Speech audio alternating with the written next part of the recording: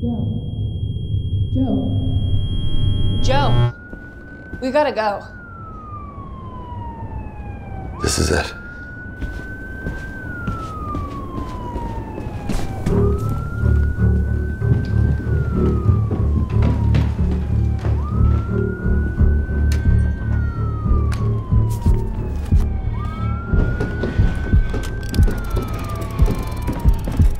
What's the other one? 1932. Spin clockwise, set to noon, then run off. Okay. Okay. Thank you so much. Hey, Hi there. How are you George. doing? Good, man. How you doing? Good, good. Thank you so much for taking the time to speak with me. I really appreciate it. Thank you for reaching out. I really am excited to talk to you more, man. Yeah, no, I had an opportunity to watch your film this week and fell in love with it. Had such a great time with it. My my first impression right after watching it is I need to rewatch it. I want to rewatch it again. I want to like point out all these little things. I love movies like that. So thank you. I mean that genuinely. Thank you for making a movie like that. I really resonated with it. Oh, George, that means the world to me. Thank you so much. I'm glad you dug it in all those weird ways.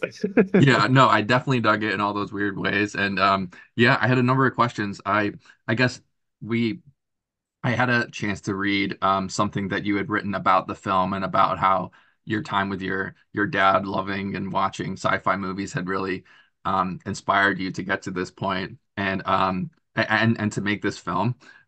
So I wanted to talk a little bit about family, like the thread of family, both as an inspiration for this film, but then also as it unfolds, focusing so heavily on a brother and sister. Obviously, you're dealing with a lot of complicated constructs like time travel and things like that. But at the heart of it, it feels like a family movie.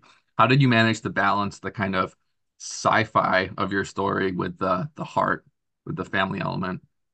I mean, I guess I learned a lot from my time working with Benson and Moorhead. I mean, they're kind of everything I learned about balancing like high concept premises and character rooted like dramas and stories come from watching them and learning from them and making stories with them because you always want to make something that you've never seen before, which is the beauty of like sci-fi and finding like unique ways to explore the unknown, but then Mhm. it's still rooted in people who deal with things in everyday life. And for me, I have an older sister and she lives in another part of the country with another job, and I don't see her often enough. So this movie was a little bit about like exploring that anxiety of like what it means to not be with them in their life and seeing them and kind of letting them down and hoping things could get better. But feeling that there's, cycles of false promises and hopes and getting there. And that's all rooted within this high concept that explores that relationship in way. Yeah, no, I really like that element of the film that, and I thought you delicately balanced that high concept you're talking about with that heart. I wanted to talk a little bit about the inspiration behind this film. So, obviously, there's been a million and one films about time travel, and so it almost tackling this puts a difficult task on your shoulders to craft something original, and it really genuinely feels original while also tapping into some, sci-fi films of great. What films did you particularly lean into as you were crafting this film, both from the script and in the directing? And how did you manage to pay homage to those films while also managing to make such an original film? Yeah, it's a good question. I would say there were three films that kind of came up during my time with this movie. Two of them were from basically the ground up on it. I'm a huge fan of Ryan Johnson's Looper. It Hmm. basically is dealing with high concept sci-fi themes, but dealing with them in such like, tangible, like rustic ways. Like Hmm. basically the fact that you can, have such a cool concept, but it's just basically people with guns and hiding out in farmhouses. Like that's Hmm. such a cool way Yeah. to get these ideas across without, having to spend all this much money.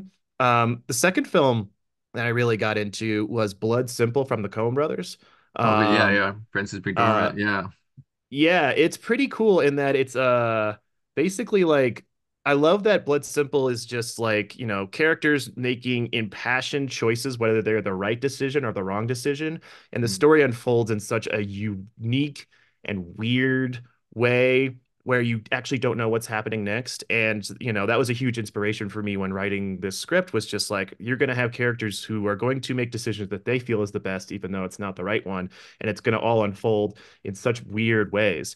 And then the third movie actually came from me talking with my lead actor Adam about it, and he was reading the script and coming up with ideas, and I can't believe I didn't think about it because I love this movie. But it's the 2007 film Time Crimes. Oh, I'm um not familiar with that. oh, it's a wonderful, wonderful film that is also a very low budget time travel movie about a man who sees like on his property, and he tries to investigate what's going on, and he stumbles across like a hidden time machine on his property they didn't know about, and he starts to get looped in over and over and over again in this crazy like unravel